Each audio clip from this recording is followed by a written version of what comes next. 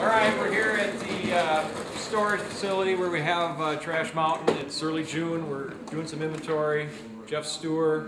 Pam McCurdy. And we're getting things together, getting ready for August, which seems like a long time from now, but actually it'll be here before you know it. So that's what we're doing now, putting things together and getting ready for Eco Experience 2009.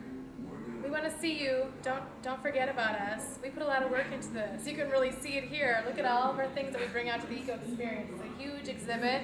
We have 350,000 people that come through to learn about the environment and learn about how to make some change. So come by and see us, and just know we're working hard. It's June, and we're rolling. So We're ready to rock. come on.